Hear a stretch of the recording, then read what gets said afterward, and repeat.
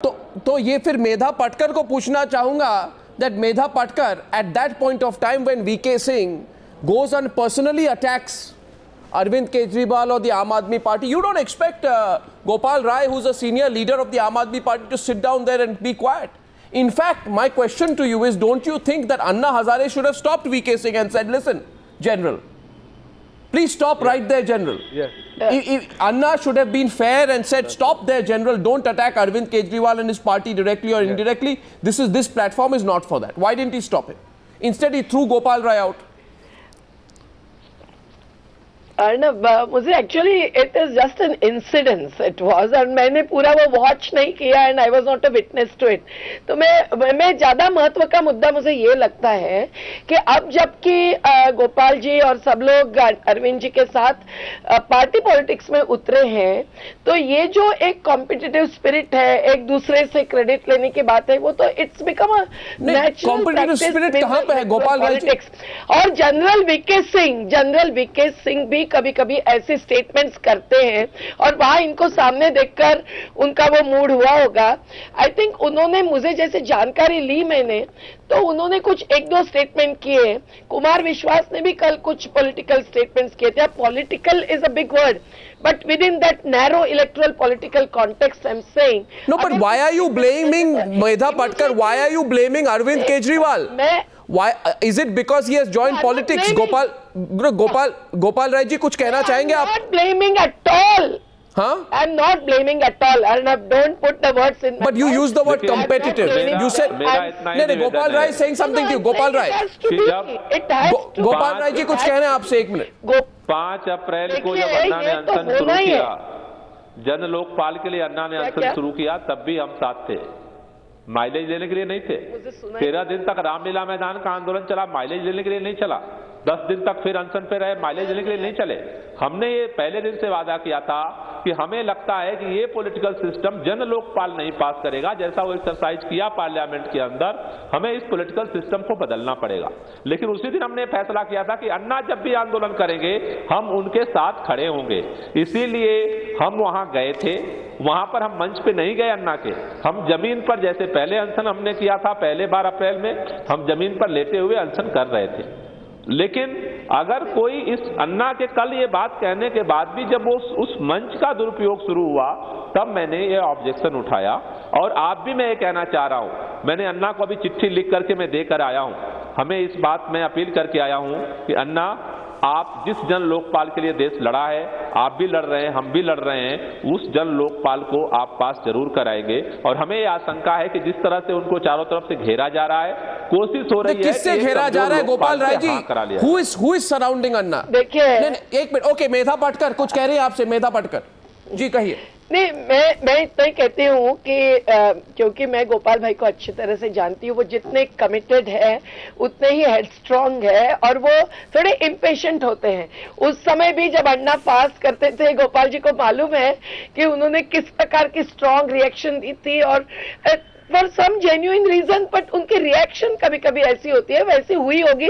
What I was trying to से is that once they are in electoral politics, इस प्रकार से दूसरों से भी कीचड़ उछालना, उनको इंस्टिगेट करना, उनको सवाल करने के लिए मजबूर करना, चैलेंज देना, ये होगा. वो कब कितना रिएक्शन देना चाहिए, ये अभी इन लोगों को बहुत ही केयरफुली प्लान करना चाहिए. मुझे लगता है अरविंद केजरीवाल इसमें माहिर है. वो कब रिएक्शन देना वो समझते हैं. गोपाल जी को भी और सभी को, कुमार विश्वास जी को भी उस प्रकार से करना. मैं कोई ये बड़ापन का रोल नहीं ले रही हूं, पर जो मेरे मन में आ रहा है वो कह रही हूं. And I am not saying कि he is doing something wrong. Don't put the words in my mouth. I am saying no, but you said he is headstrong. That they are taken. No, Arun Bhatia. No, Gopal Rai ji को मैंने बोला. गोपाल राय, आप कुछ कहना चाहेंगे? मेधा पटकर कह रहे हैं आप काफी हेडस्ट्रॉन्ग हैं. क्योंकि वो स्ट्रॉन्ग है, वो स्ट्रॉन्ग. नहीं, आपने स्ट्रॉन्ग नहीं कहा, आपने बोला head headstrong. In other words, he is too rigid. Headstrong मतलब एक बार दिमाग में आया कि उसको न छोड़ने वाले और उसको प्रकाश क्या बोलते हैं कि उसको दर्शित करने वाले या उसको मुखरित करने वाले, ऐसे वो व्यक्ति है, उनका व्यक्तिमत्व है, उससे कोई दिक्कत नहीं होनी चाहिए।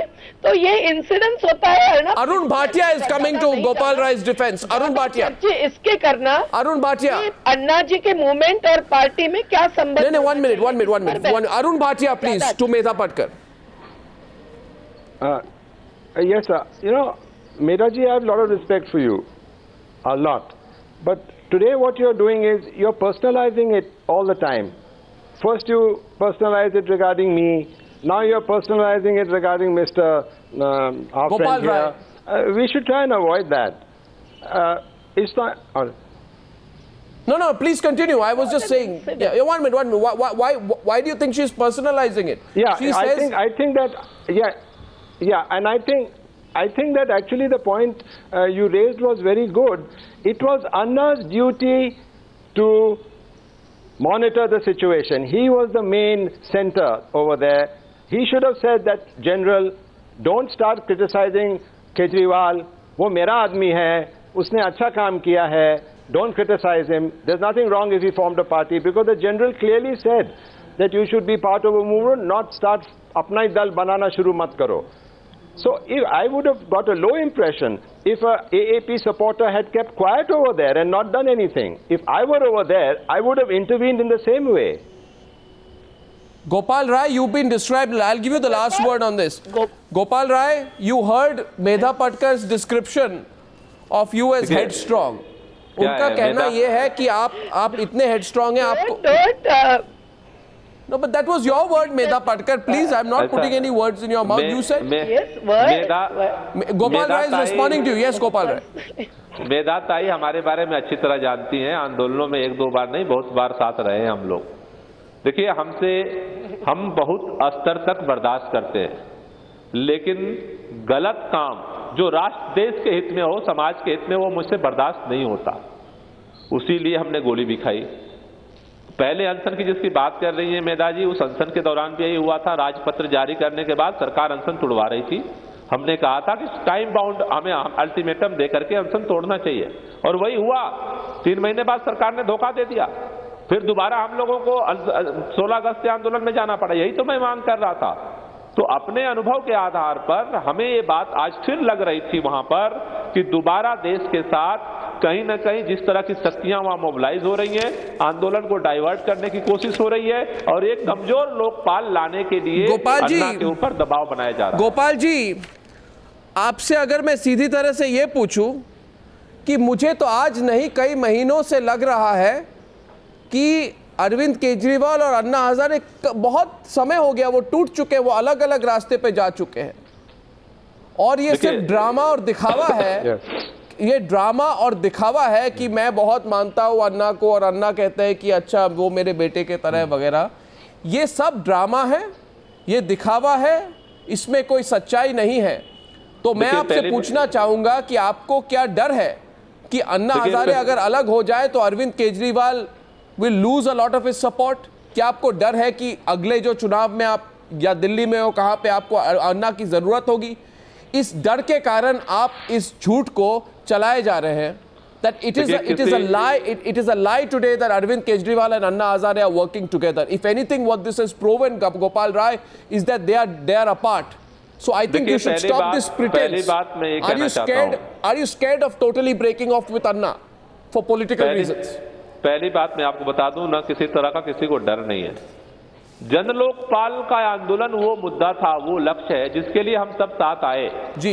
और जन लोकपाल की वो लड़ाई है कि जो बार बार हमें एक दूसरे के पास लाती है जी. आज अन्ना ने कहा आप गांव छोड़ दो, मैंने गांव छोड़ दिया, लेकिन अन्ना को मैं लिख करके दे करके आया हूं कि अनशन नहीं छोड़ूंगा. जब तक आप जन लोकपाल के लिए अनशन पे आप बैठे रहोगे रालेगढ़ में, तब तक मैं भी अपने घर पर अनशन पे रहूंगा. क्योंकि हम सारे इकट्ठा हुए थे किस लिए? एक मकसद के लिए इकट्ठा हुए थे. बिल्कुल. और उस मकसद के लिए कमिटेड हैं और लड़ेंगे, और जन लोकपाल के लिए अन्ना की बहुत जरूरत है. Do you have to have Anna with you? जन लोकपाल के लिए अन्ना की जरूरत है. अन्ना ने वायस उठाया, अन्ना आज अनशन पे बैठे हैं, बात फिर हो रही है. सबकी अपनी अपनी महत्ता है और अपनी अपनी जरूरत है, सबका सम्मान है, लेकिन जब कोई गलत डायरेक्शन में आंदोलन जाएगा वहां पर सवाल उठेगा। अगर कमजोर लोकपाल बिल पास होगा तो सवाल उठेगा। इसलिए अन्ना का अपनी जगह है, हम सारे लोग जो देश भर में काम कर रहे हैं, आम आदमी पार्टी के अलावा भी बहुत सारे लोग काम कर रहे हैं, उनकी अपनी महत्ता है। तो ये एक आंदोलन है, एक लक्ष्य के लिए है, उसमें अन्ना का भी अपना रोल है, हम सबका भी अपना रोल है। Well, I only think that the only people who will be very, very happy, Medha Patkar, at what has been going on. In fact, I think there will be celebrations in the Congress camp, and there will be a round of applause and celebrations in the BJP camp today at what has happened in Ralegaon City. And this ego battle between Arvind and Anna can continue, but the people who are celebrating are the two parties who they want to challenge. That is why the point is not about the relationship between Arvind Kejriwal and Anna Hazare. At least as former colleagues and those who have shared a common cause and a common movement, I think they should keep themselves related to each other the way it would be smooth enough. Now, when the Anna you can't pretend, Medha Patkar, with respect. The Aam Aadmi party with them, please, with respect to both of them, I'm saying, when he initiates a fast, I think if I were Aam Aadmi party, leading activist, yes, I would have thought many times before I would have gone there and joined the fast. Going there to support is okay. But if Gopal Rai has done that, it's fair enough. He has done it with commitment, let us say. But people would look at it also as they're trying to gain credit out of it, etc. So now, out of that, if General VK Singh, I would not make that kind of a comment, because I'm more concerned about the cause ultimately, as they all are saying, yes, and the relationship between the movement and the party emerging out of movement. I think that has to be the issue of public debate, and we must go into the depth, because after all, the lakhs and lakhs of people who participated in the movement, and even today they continue to be in their own movements, and those who are also supporting the party, yes, it is their lives which are at stake every time. So the small incidents, out of the emotional responses and also the politics involved in it, from both sides to an extent, I agree. I think we should not, I agree, but you know, Medha Patkar, Gopal Rai and Arun Bhatia, as I wrap up, I'll only say one thing. Somewhere, you know, as Arun Bhatia says, nobody is a deity, nobody is above questioning, but egos have got enmeshed in this. And sometimes when there's an ego battle between someone who sees himself as a mentor and someone who sees himself as a protege, it can be a fairly bitter ego battle. So let's see where it goes. Thank you very much, ladies and gentlemen, for joining me on that chat.